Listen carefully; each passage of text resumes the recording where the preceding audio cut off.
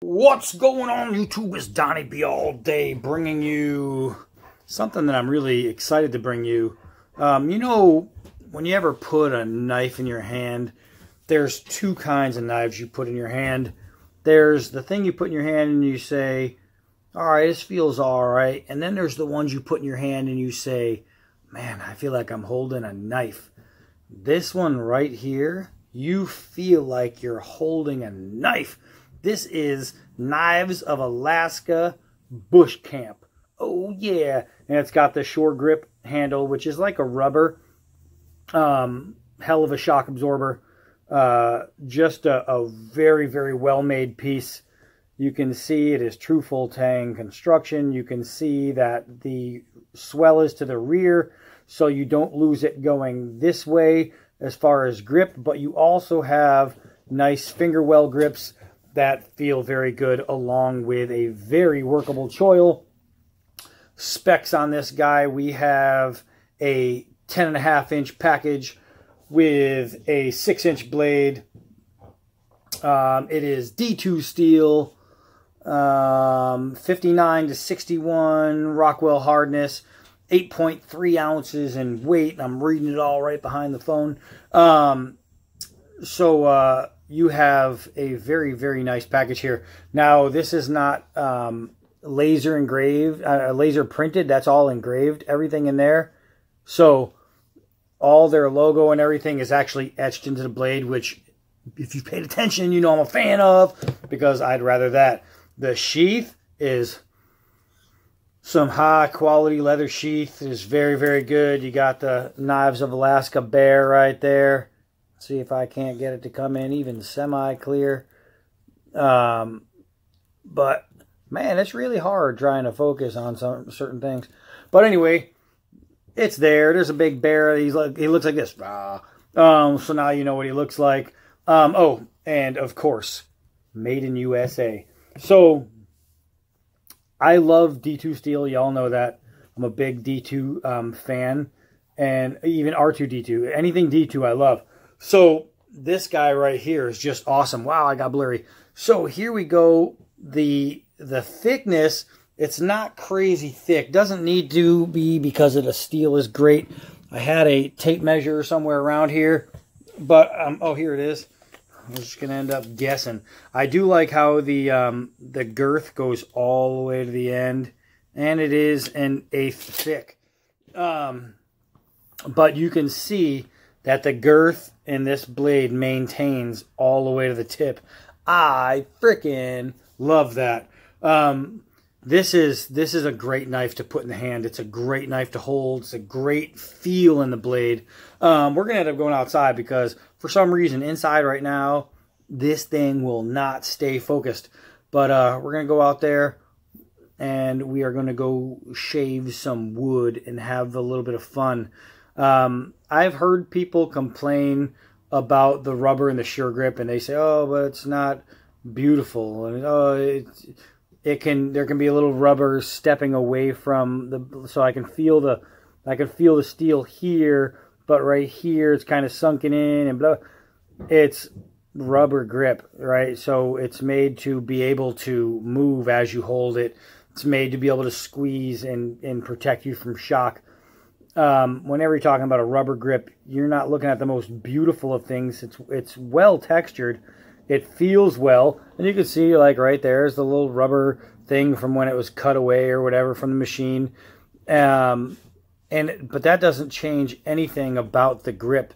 They call it a sure grip because it surely grips, man. This thing is a nice hold-on finish. I love, speaking of finish, the finish of the blade. Let's see how sharp we're looking. Ooh, wow. It is it is beyond shave sharp.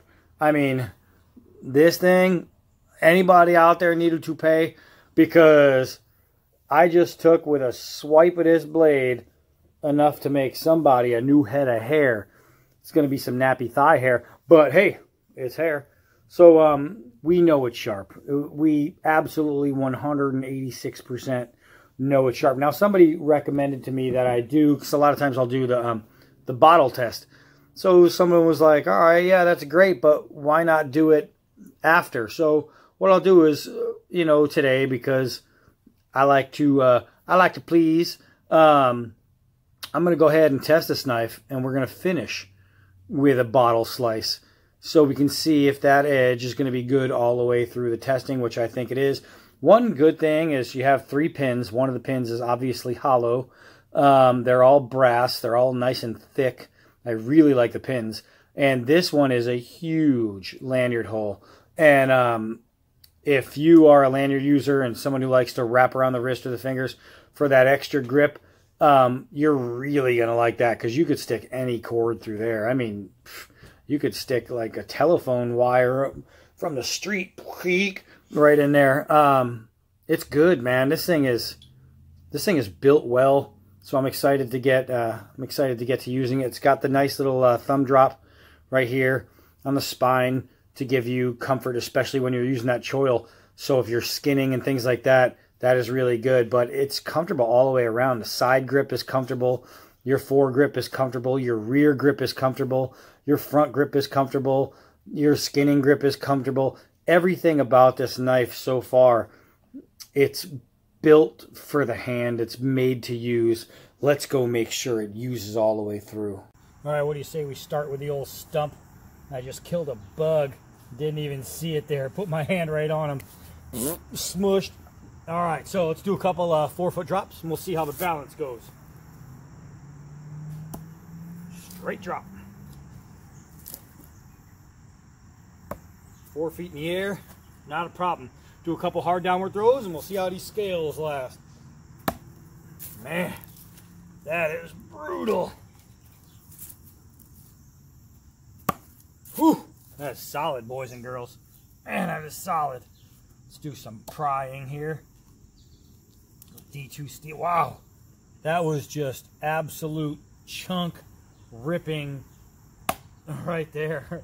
That was pretty nice. All right, so let's go with the nylon rope. I'm going to do it up here because I think that's where you guys are going to see it. Do a push cut and absolutely shredded it on the push cut, which means I don't even need to do a saw cut. If it does a push cut, you know it's going to saw. So keep putting my hands in this damn bug gut. All right, so that's that. Let's do this. Let's take some hard vacuum cleaner hose, and we'll give that a slice real quick. And that is no problem at all. So we're gonna have the vacuum cleaner hose. Let's just dice that up. There's 1 cut, there's 2 cut, there's 3 cut, and 4 cut. All the vacuum cleaner hose is cut. Now we need a piece of wood here. We need a piece of wood here. All right, just dig that down in there, and whoo, man, that is sharp. That is sharp, sharp, sharp. That is super sharp, like as in easy to use sharp. Let's see here. Let's take off the end and let's bring it to a point. Oh my gosh, I don't know if you guys can see, but instead of just chopping, it's like feathering beautifully down this piece of wood. I hope it's pulling up on video, because that is so nice. Look at that. Look at that. That is that's pretty. Oh my gosh, everything about this blade is just right. I picked this one up at Bass Pro Shops, and I know you can get them cheaper, because I think it was I don't even know how much this thing was. I think it was around $100, and that's retail at Bass. So online you can definitely get it cheaper.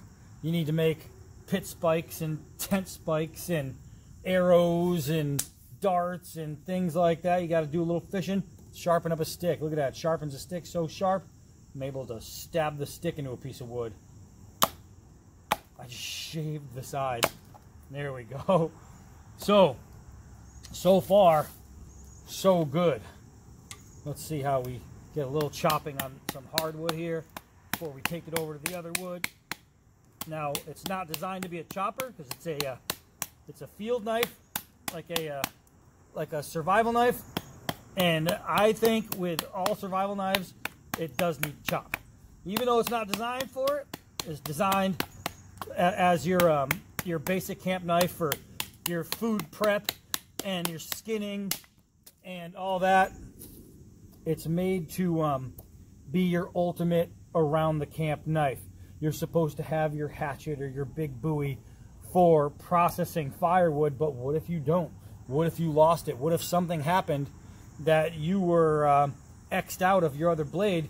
You need your camp knife to be able to handle that situation.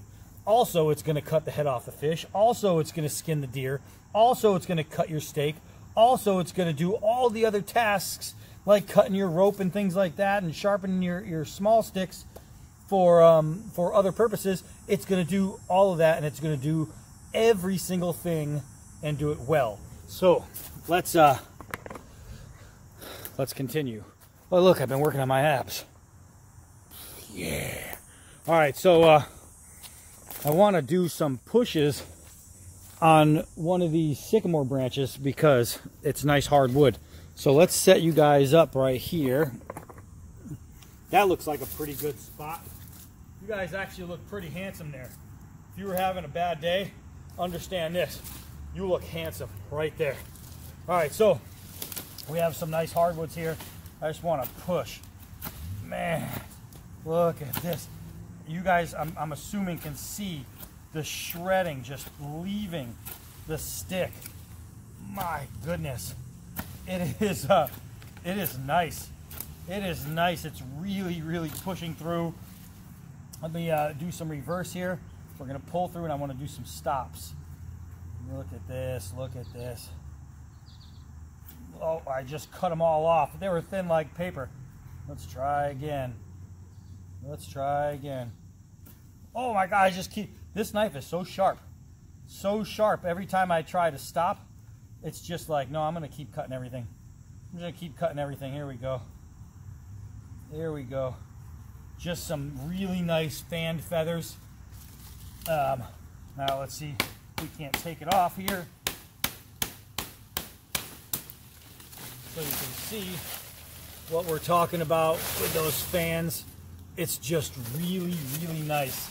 This knife is awesome. Let's see if we can't knock off the end here. A little bigger spot. Bam. Woo, this is a good hardwood. Look how clean and smooth that cut is. Man, man, man. Just awesome. This thing is nice. Just nice. Not even just nice. This thing is beautifully nice. Let's since we're banging around a bunch of hardwood, let's take a look at that edge. Ooh, you see any problems? Neither do I. We'll soon find out with that water bottle test, but first we need to baton something, and in the middle of everything I need to, okay, I got both dogs out here. You know, they just disappear whenever they want. So we're gonna go over here, we're gonna set up, and we're gonna have some fun. Well, I'm gonna have some fun. You guys are gonna learn about this knife. And as a matter of fact, so am I, because this is my first time using it too. So I have a short baton over here. Let's see, I want to make sure the glare isn't going to be killing you guys. All right, so here we are. I'm going to go ahead and, remember this baton I broke doing a different knife, but we're going to use it anyway. All right, here we go. Wow, that was just right away sticking. All right, here we go. Oh my gosh, just pushing. It is flawless. It is so easy to use. So easy to use. And it's very, very impressive. Very, very impressive. And so everybody knows that batoning going straight down is the easy part. It's batoning the other way that you create your problems. So let's put it this way. Pretty sure you guys can see. If not, let me back you up a little bit so you can get a better view here. All right, so I think that's better. We're going to baton through it, going across the grain. Let's see how it goes. I've used some knives that just don't do that. They just don't do that. And this one did it with absolute ease. Just, I mean, ease. So let's see. Talking like ease, like easy does it ease. All right, let's see. Oh, I can't balance it. I can't balance it, man. All right, here it goes. All right, so let's try that again. Let's try that again. We got to try and get this thing balanced. Take a swat at it. Oh, I finally get it balanced. And what do? I miss. So if you guys want to make me that award for the Jackass Award, I earned it. There we go. I took off a nice chunk of what I hit. I just didn't hit the thing solid. Let's try that one more time because I don't want to bore you guys to death. I mean, there's plenty of good ways to die. Boredom is my bottom 6. All right, let's see. Let's see. Come on, man. I'm just going to hold it and then let go. Oh, every time I hit it, I'm hitting the edge and it's doing what it's supposed to do. There we go. I hit it solid, but everything moved. And you could see where it hit was just devastating. All right, so gave it a nice split down the wood. Let's see. Look at that. Look at that. So, am I able to get through the wood? Am I able to make it all happen like that? Yeah, let's see how this thing looks after batoning. Let's get all the crud off of there so you could actually see the edge. And it is beautiful. There we go, get all the crud off. It looks good, it looks good. Let's try and throw this thing. Let's see, got all this stuff in the way here. Okay, here we are. These are those hair-like thorns that stink when they get in your hands. All right, so there we go. So now we are 5 yards away from that target. Let's see here. Whew! My first throw with it. 5 yards. That was almost dead center. Here's dead center right here. Man, oh, and it went in there real deep. So I have no complaints with this knife. Not only do I have no complaints, but I really like it. Let's get all the stuff off there so we can get a nice good look at this edge with nothing false. There we go. Look at that. Look at that. So let's go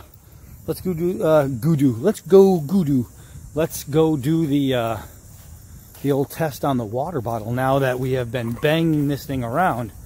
I think maybe it really wants to show off. Maybe this blade was just waiting. It was saying, wait, I'm gonna bang around some stuff. And I'm gonna show you guys how I tear apart a water bottle. Because if I was a knife, that's what I'd say. So here we go. Actually, if I was a knife, I'd be saying, get off me. All right, here we go. Water bottle. Let's get it so we can actually see it. I don't think we were in a good enough position there. That's better. All right, so here's the water bottle. Here's the D-pad. Here's the Alaskan.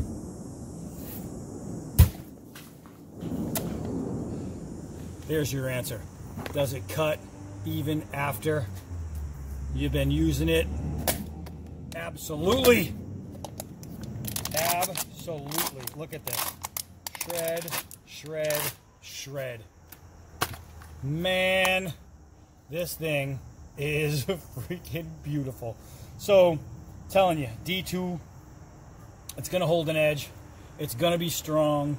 It's going to be to a knife where if it gets wet, you don't have to worry about drying it right away.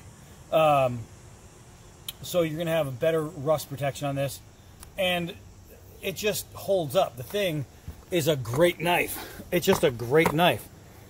Knives of Alaska. It just gets it done. Gets it done, man. I love the bush camp. Let me say it again, love the bush camp. And let's get a nice shot of that bear. See if we can get it clear out here. There you go. That'll wet your pants. Roar! See that big Alaskan brown bear come at you. Some Kodiak or something. I have to say that ever since I bought it on Thursday, last Thursday, from whatever day we're on now, I have been dying to get this thing out and use it. And it is square. Everything is 90s right here, so you can definitely strike spark with it. And I mean definitely. Me personally, I would probably use the Ricasso. But this thing is the ultimate camp knife. It is an ultimate camp knife. If you're in the business or you're just looking for something that you need to take with you anytime you go camping, anytime you go fishing, anytime you go hunting, Knives of Alaska knives should be looked at, especially the bush camp. It is a really, really good knife, and it's great in the hand. The handle leaves no hot spots. There's no shock. It's everything you would want in a straight-up camp knife, right? Everything you would want. This thing is fan-freaking-tastic. And D2 steel, I am a super fan of D2, and this thing is no exception to the reason of why. It is just awesome, and it's a good-looking knife. It's good looking. I mean, just look at how it looks against my 1, 2, 3, 4, 8-pack. Oh, man! Yeah! I got an 8-pack! Ah! Of course, if I take it off, I no longer have an 8-pack. But, sweet, man. Sweet. Knives of Alaska. Look them up. I'm Donnie B all day. And until next knife.